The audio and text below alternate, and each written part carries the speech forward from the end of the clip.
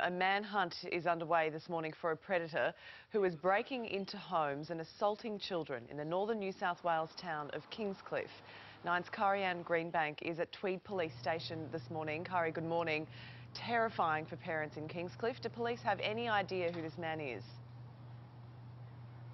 Good morning, Sylvia. Well, police have told us they believe they do know who this man is, but it's just the process of catching him now. We've been speaking with the parents of one of the victims, a 12-year-old girl. They told us yesterday that they haven't been able to sleep since this unfolded. They're angry, they're scared, and they just want this man caught. Now, what we know is that between the hours of around 11:30 p.m. on Tuesday and around 4 o'clock Wednesday morning, this man started breaking into houses. He broke into 3 homes. He tried to break into a 4th, but he didn't get in. In the 3 homes that he did get into, all of them in Kingscliff, he has walked straight into children's bedrooms. Police have been interviewing a 8-year-old, a 12-year-old and a 15-year-old.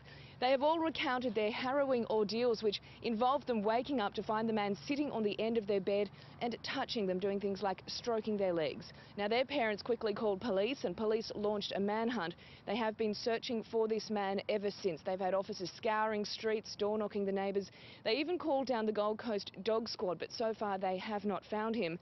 They do have a description of the man, though, provided by the kids. He's roughly between 25 and 35 years old. He's tall, around 180 centimetres in height.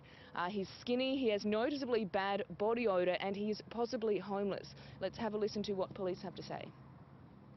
We're really appealing to the members of the public in that Kingscliff area, Lorien Way, Pearl Street, Kingscliff, to come forward with any information that they may have, no matter how small they think it is. It could be important to us in finding who this person is. And police are continuing to search for this man this morning, Sylvia. They say they are still waiting for forensic evidence, the results of those to be returned from the crime scenes, which were the houses.